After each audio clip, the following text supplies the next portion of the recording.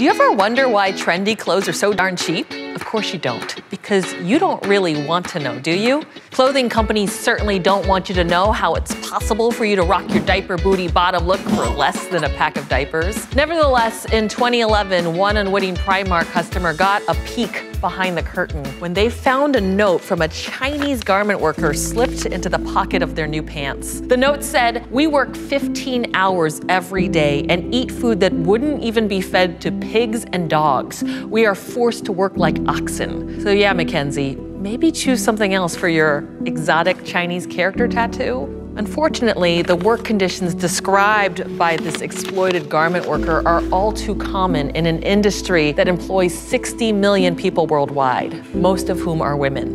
If all the clothes you bought came with notes that told the truth about how they were made, they might say things like, "Made for children, by children." Or if you think the construction of this asymmetrical top is faulty, you should see the factory it was sewn in. Oh wait, you can't, because it collapsed, killing hundreds. Next time you're about to buy a cheap-ass top from H&M, just remember the H and M stand for Hail Mary.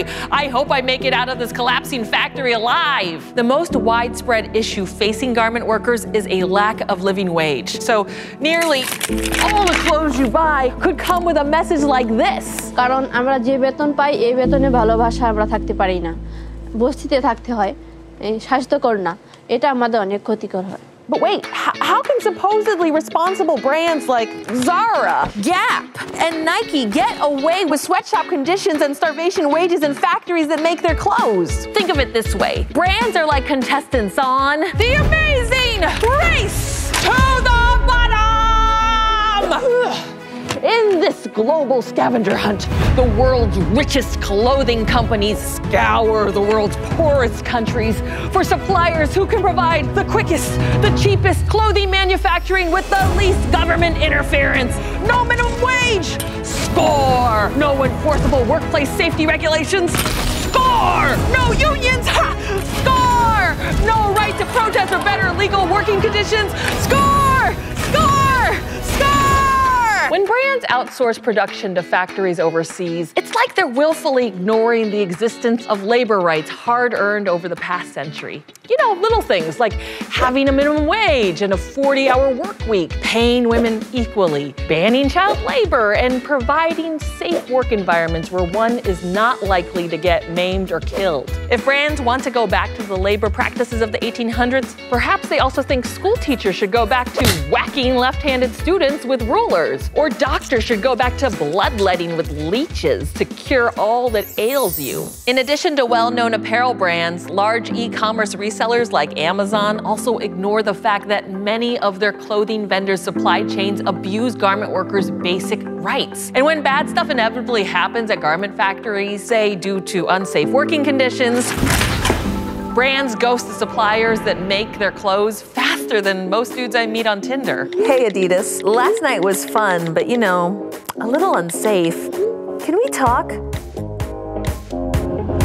For example, when Bangladesh's Rana Plaza garment factory building collapsed in 2013, killing 1,134 people, Walmart falsely claimed they did not have production there and initially refused to pay out compensation to the victims' families.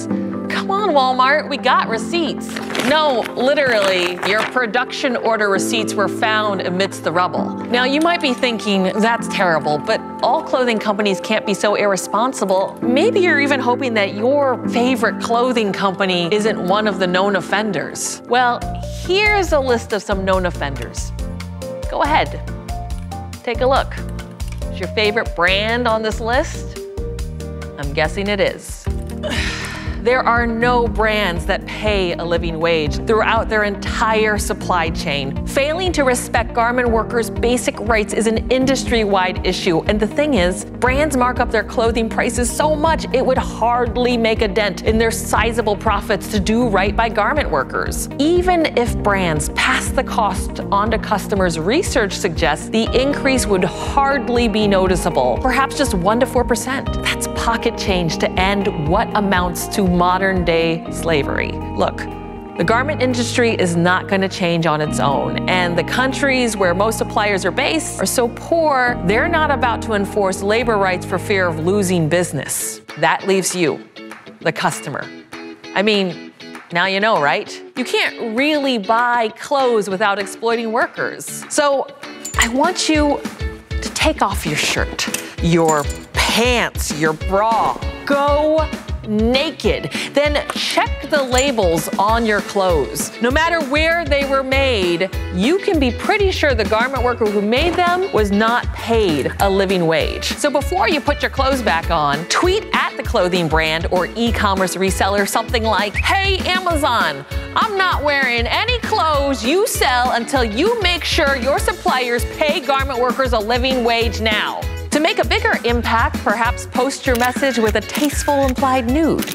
It may be the only way to get your favorite clothing brand's attention.